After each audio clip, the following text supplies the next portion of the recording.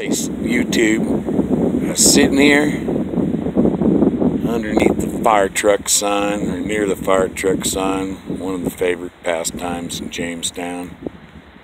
And I look over, and lo and behold, what do I discover? A case of stolen Valor.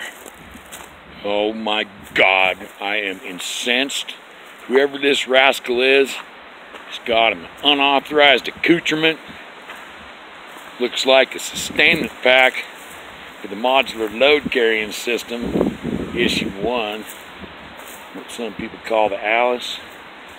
I don't know. I'm going to want to see. Hey, thanks. Same to you, brother. That looks good.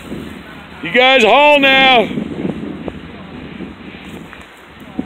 Got a nice bike compliment. That takes off some of my grit at seeing whoever this rascal is. He's got this unauthorized sustainment pack. I'm going to want to see his DD-214 and his VA card and a letter from his former commander. It should all be put right in there. It's not on display. So man, we're going to have a confrontation video whenever this rascal decides to come out of the outhouse. Oh, hold it, the outhouse is locked. He may not be coming out for a while. Well, I'm just going to sit right here and wait for him. I'll get that sucker, man. You can't be running around stealing Valor by wearing a bunch of unauthorized accoutrements. That's the uniform of our soldiers. And people have died in them sustainment packs.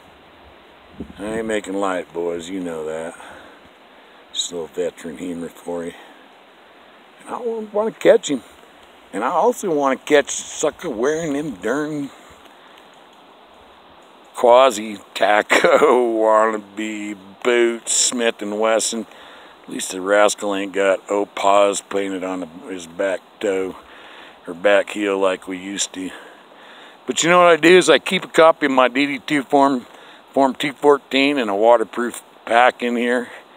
So if anyone sees that and says, "That's our uniform, sir, you're not even authorized to wear it," well, I can pull out that 214 and say, "Yes, I am. And I got a physical profile from the VA saying that I can wear these."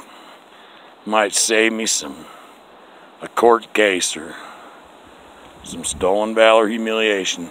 So I'm just saying, be valiant, y'all. You see any unauthorized accoutrements, you just get right to them.